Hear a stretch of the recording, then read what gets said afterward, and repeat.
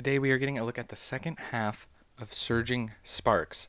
Now this is from Poke Beach, and this is from the Japanese set, Supercharged Breaker. So if you guys aren't familiar, for this set they're taking two sets and putting them together for our one English set. Now we hadn't seen any cards from Supercharged Breaker for the Surging Sparks at all yet. We knew it was going to be Pikachu oriented, we already knew that, so now we're getting our first look. And starting off with this Pikachu EX, here's the lesser EX card. Also, competitively, this looks like this might have some interesting play. It says if this Pokemon has full HP and would be knocked out by an attack, it isn't knocked out, and its remaining HP becomes 10 instead. So it kind of gets almost 2 lives, so that's kind of interesting. But here is the main card we want to take a look at. Now, this is not the big card that we were wanting for. This is not the special illustration rare. This is kind of like the Lapras from Stellar Crown or Stellar Miracle. So we are still waiting, but I really like seeing Pikachu with the crown and the rainbow borders. It's doing something for me, so I'm pretty stoked.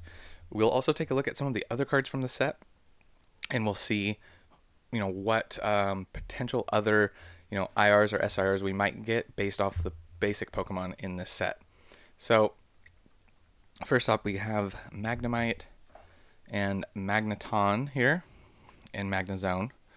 I'll try and we don't really need to blow these up for you guys, I don't think.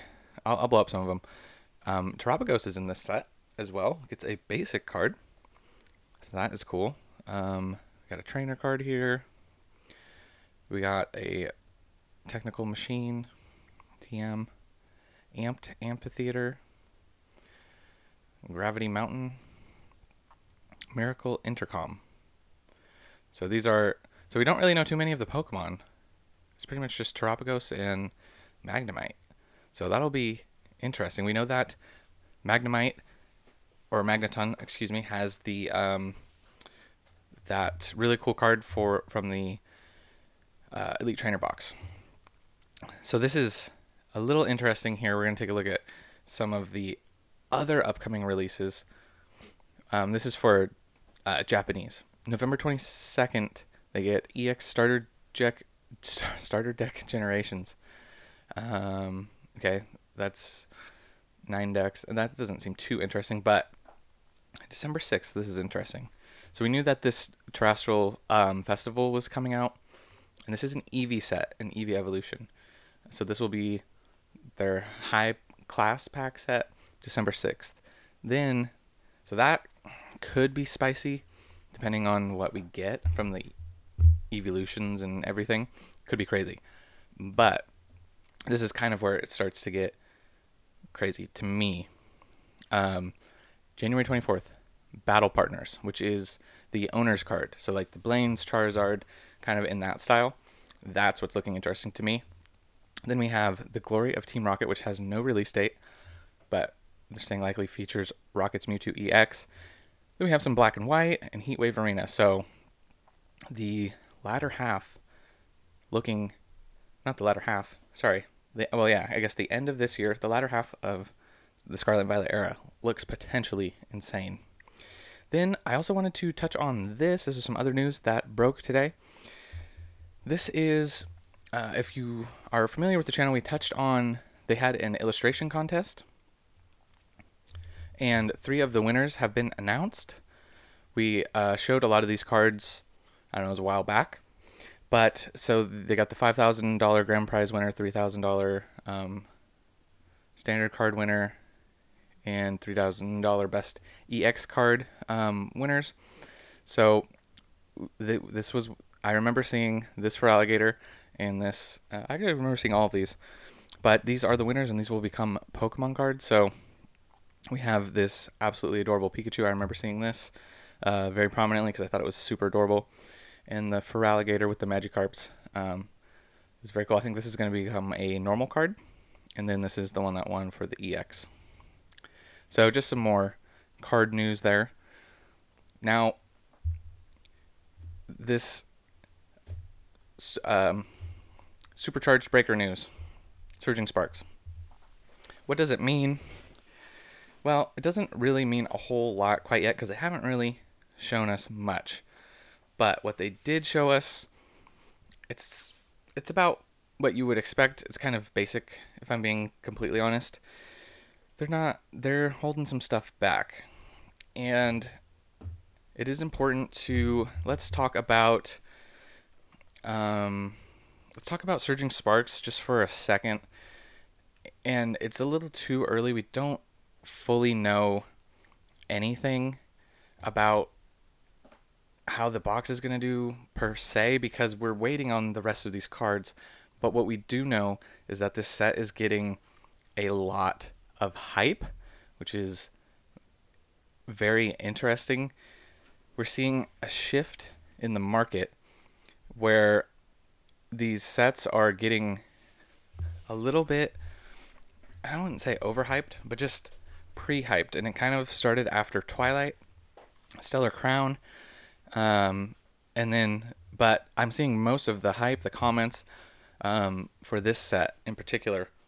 I've also seen on some Reddit and heard from some other sources that they're saying that it was the Pokemart USA channel saying that they have a wholesale program, saying that this is like their most ordered box ever. So that's really what caught my attention. But we'll just take a look at the booster box price real quick. Came out the gate, first sales were $148, and it's down to $121. We'll pull up the last solds. 119, 119, 119, 119. So that's nothing surprising at all. We'll see how that holds up, because this is, pre-release pricing. We have a long time before the set comes out. So this is like November, right? So yeah, 11/8. So what's interesting to me, and what will be the telltale sign, is how low these booster box pre-order prices go on TCG Player. And I just don't know how low they're gonna go. We've seen what Stellar Crown is doing, which we will take a look at real quick. It's not super relevant, but we will. Actually, I think I can just type in Stellar Crown. We'll pull that up though, just because I do think that's interesting. So, Stellar Crown. We'll zoom out a little. Okay, so it's actually up 3% on the last month. So same thing. You see where it came out, although these pre-order prices weren't even as high as what we're seeing for Surging Sparks. And it came down to, dipped right here to 105, and it's holding around, we'll just call it around the 110. Last sales around 109, 109. So my point being of why I'm bringing up this information is it seems like for the most part, Surging Sparks is regarded as the better set by quite a lot by the community. I'm not saying that that's necessarily my perspective. I did think it has more potential to be better, but I do like Stellar quite a lot, personally.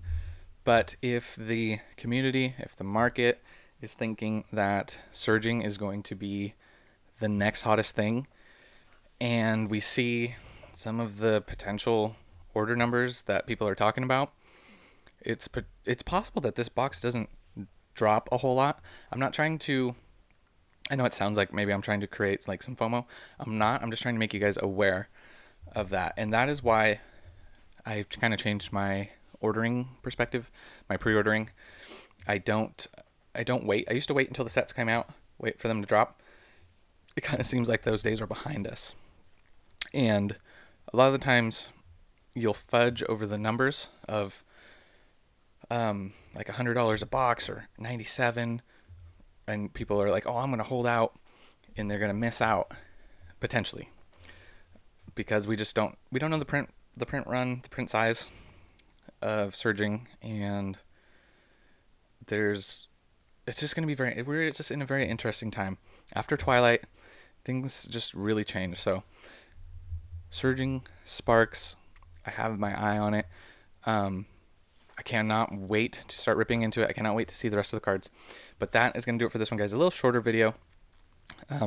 Just wanted to show you those new cards, get that information out there, and kind of just give my thoughts on the set. It's too early to judge the Supercharged Breaker aspect. We haven't seen enough, but I am very excited. And that is going to do it for this one, guys. I will catch you in the next one. And remember, it was never a phase.